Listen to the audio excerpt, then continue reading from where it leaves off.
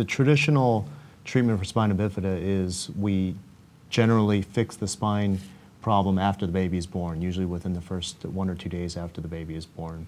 But since the studies have shown that prenatal surgery is beneficial, we have an approach where the uterus is opened and then we can fix the spinal defect while the baby's in their second trimester. And that, of course, shows the benefits, but again, the risks behind that are risks of uterine rupture requiring a cesarean section afterward and the risk of premature labor. With the Fetoscope, what we're doing now is we can access the uterus and access the fetus by looking through scopes. And we can similarly repair the spine defect just through the scopes itself. And this is involving simply placing ports within the uterus rather than opening the uterus up. And through the ports, what we do is we visualize on the screen the spine defect, and we repair the defect through instruments, tiny instruments that go through the scope itself. And that way we leave very little impact on the uterus. Studies have shown that prenatal surgery for spina bifida is beneficial. It's proven to improve the infant's outcome with regard to being able to walk, and also with their outcomes with regard to hydrocephalus and development of Chiari malformation. So that's been proven. And the development that we want to talk about is the use of fetoscopic surgery. The main disadvantage to a prenatal surgery is the risk of having a premature delivery. And with a less invasive fetoscopic approach, we can get closer to that target of a full-term delivery and make the situation safer for both the baby and the mother. The main objective is to reduce the risks, the obstetrical risks. So that means reduce the chance of opening the uterus. That means that we want to reduce the risk of uterine rupture, contraction, so that those patients, they will be able to have the contraction, they will be able to labor, so they will be able to have vaginal delivery. And our goal is to have those patients delivering close to term. So we hope to improve also the gestation age that they are going to deliver those babies. This procedure needs to be done, of course, in a sterile way, operative room. Usually we have general anesthesia because we need to relax the uterus.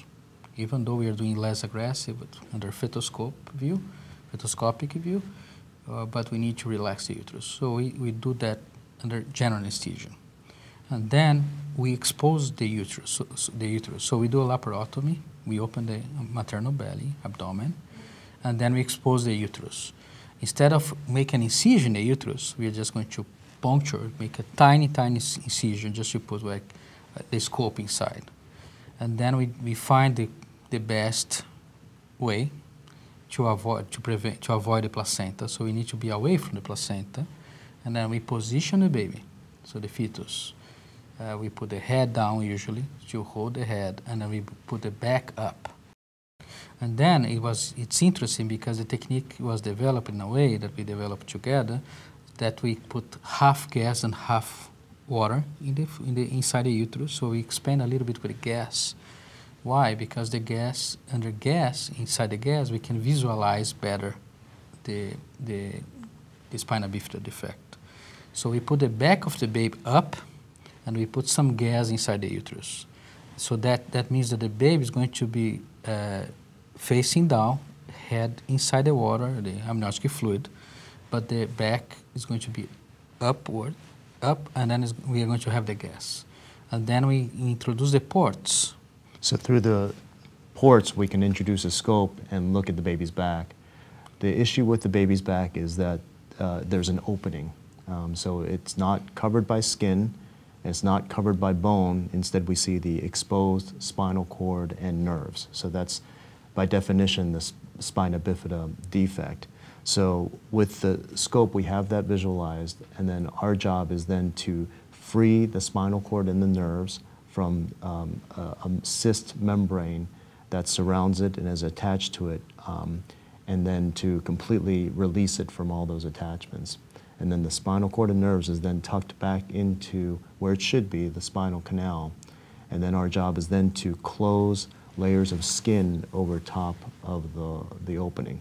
And then by doing that, we're not letting any more of the spinal fluid, the nerves, come outside of the defect. So all that's done through the scope, through using sutures that are tied with visualizing under the scope. And by the end, we should have a single incision that can heal as the fetus is developing. I think that the family should have the option to this less invasive approach for several reasons. Through a less invasive approach, through scopes, effectively should be a reason to come here. Make the referral early.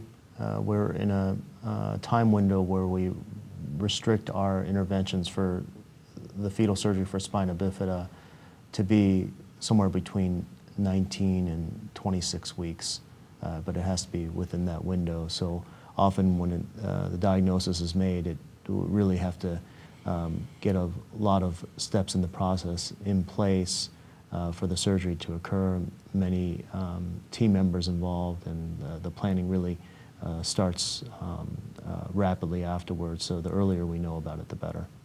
Patients carrying babies with spina bifida who are seeking for evaluation in another place, there's no risk for traveling or flying unless they have some other problems, for example, preterm contractions, if they rupture the membranes, of course.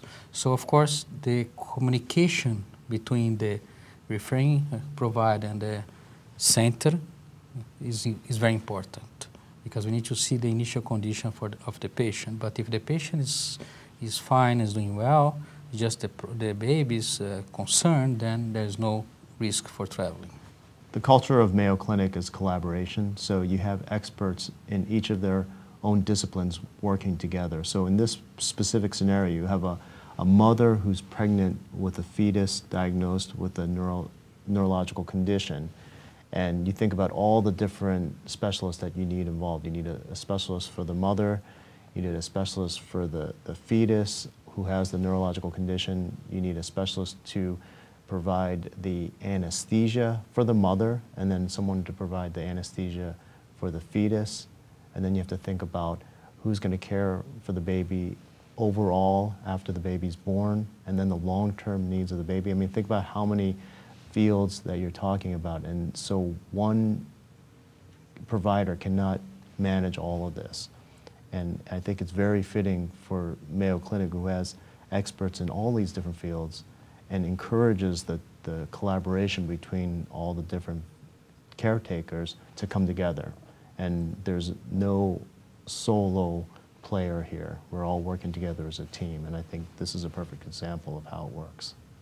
You know, I've seen the perspective as someone who takes care of children with spina bifida go through the challenges of trying to live a normal childhood, and the challenges of being someone with a spine abnormality, with weakness of your legs, and not being able to have normal bladder function, and potentially having hydrocephalus, dealing with depending upon a shunt for normal function, and that ends up becoming like a lifeline for the children. And it is something that we believe in, that if we can improve any of these things for the child, then we need to do everything we can to make it possible for the families.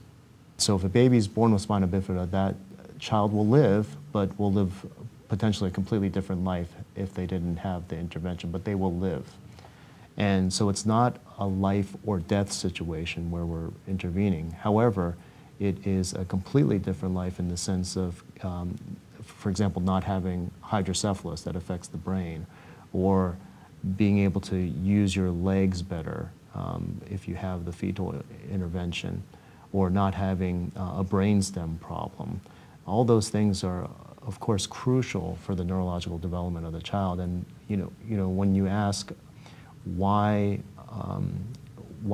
do we enjoy doing fetal surgery, it's the fact that I like interacting with the families. I like interacting with the expectant mother, and when they're faced with the decision about doing this surgery, they could choose the traditional path of having the baby undergoes all these interventions and potentially has a completely different life, or the mother then decides to have the surgery done by Dr. Royan or myself. And when the mothers then decide, well, if there's a potential benefit to my baby who's not even born yet, and I can do something about it and have surgery done on myself, then hands down, we find that the mothers will say yes. They will make that decision without a question. And I always step back and realize the bravery of the family, the mother, the father, and everybody involved, that they're going to put their lives literally on the line for the outcome of the baby.